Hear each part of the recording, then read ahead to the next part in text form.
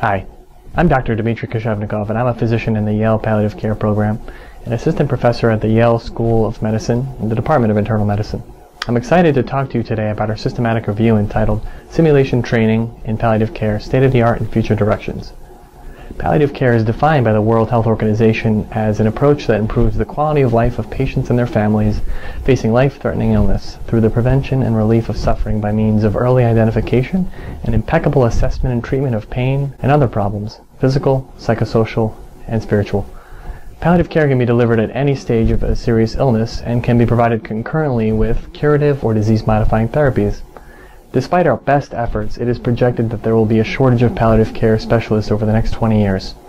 To meet the growing demands for high-quality palliative care, we need to continue to provide education around primary palliative care, the basic palliative care skills that all clinicians who care for seriously ill patients should possess.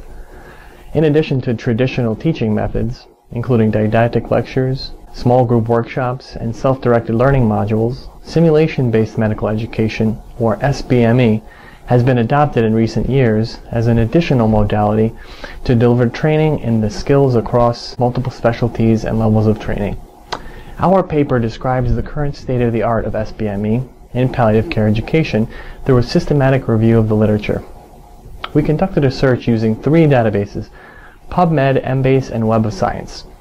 The initial search identified 427 articles. However, after applying our exclusion criteria, 78 articles remained. Of the 78 studies we reviewed, 76% of them involved learners from medicine and 38% from nursing, while social work and spiritual care were represented in only 6% and 3% respectively.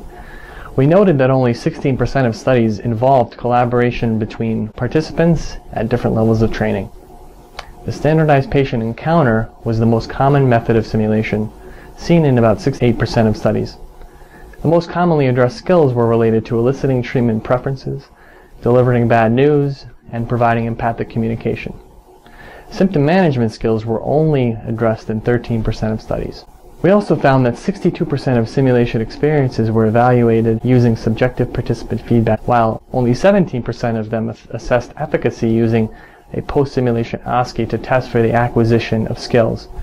Only 4% examined patient-level outcomes.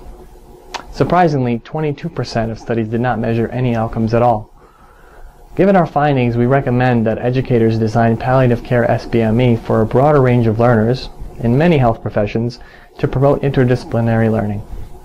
We advocate for an expansion of skill content, especially surrounding symptom management education.